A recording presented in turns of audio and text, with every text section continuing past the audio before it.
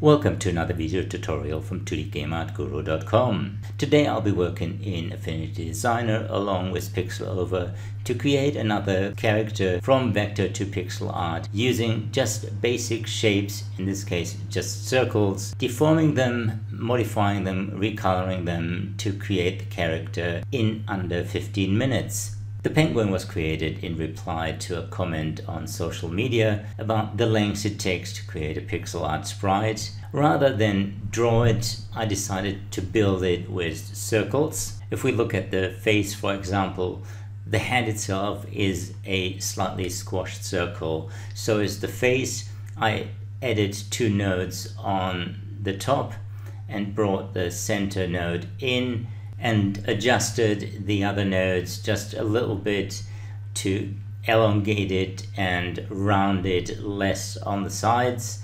The eye is an ellipse where the bottom node has been moved in and then the angle of that curve has been changed. Let's start with the new character.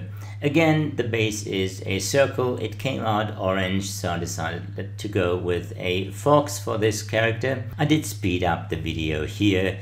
It took 10 minutes to create the character and I did condense it in order not to bore you, but you can see it is working on the circles, turning them into curves, moving the nodes, duplicating as much as I can and picking and adjusting the colors.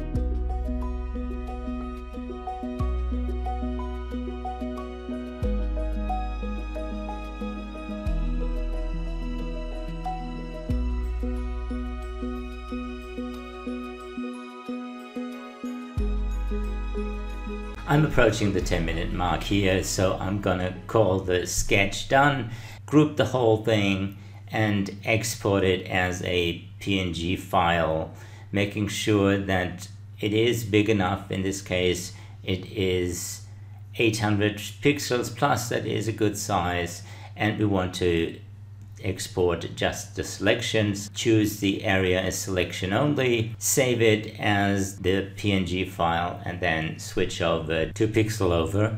In here I open the file that we have our high-res fox. I'm reducing the size, in this case the height, to 64 pixels, giving him 80 by 64 pixels. As this image is still full color, next up is the color reduction. So we go to indexation, set the color to a new palette and let the program create it for us.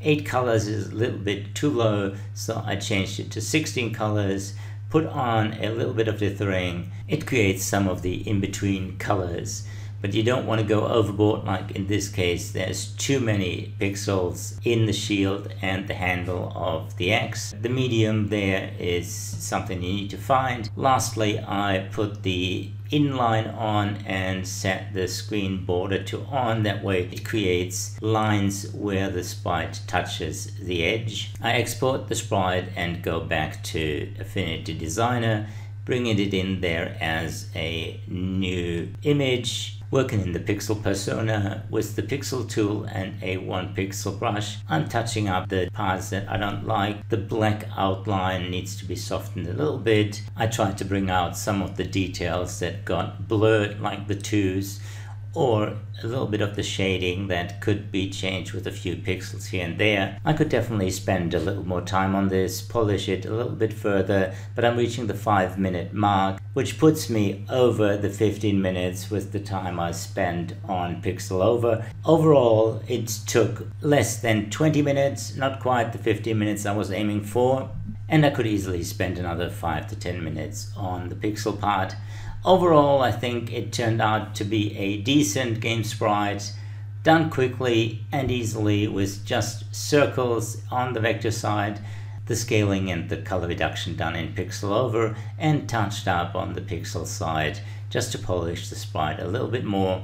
I hope you enjoyed this quick tutorial. If you learned something new today, hit the like button to celebrate your new bit of knowledge. Even better, subscribe to the channel to keep updated on what is happening. And let me know with the comment below if you want to see something in the channel or on my website, and I'll see you again soon.